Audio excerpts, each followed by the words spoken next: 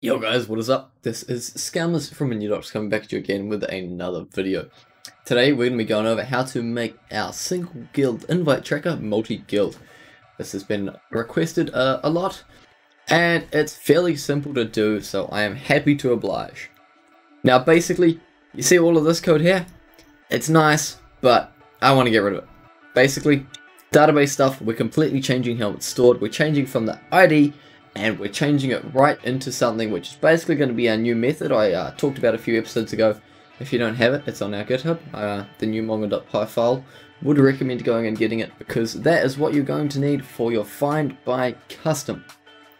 Now basically, all we're going to be doing is, I just said it, but we're going to go await self.stem, don't know what stem is, self.bot.invites.find _ by _ custom, and then in here we just need to provide our dictionary again, and rather than what we had before, we're going to be storing it based on guild ID, which is going to be member.guild.id, and then we're also going to be using the inviter's ID because you need to store that, and then we're just going to go inviter.id. And now basically same as before, if data is none, then we need to make data, and that's just going to be our empty dictionary right here. Boom bam bop, done. Except not quite, because I copy this and then we're going to go ahead and we need to store the count, which is going to be equal to 0, and then we also need to store the invited _ users, which is just going to be that empty list. Black. I'm hoping my code formatter would come play nicely, but that's okay. It has not. And then once we've got that data, we just need to go data, and then we'll go count is plus equal to 1, and then we also just need to go data and then invited _ users dot append, and then what are we going to append? We're just going to append who has been invited.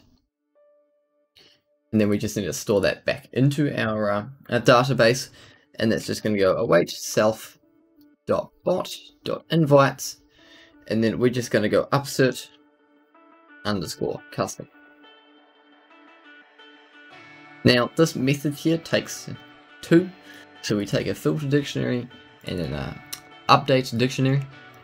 So in here we're just going to go ahead and we're going to use the same filter dictionary as here actually, because that's what our find uses.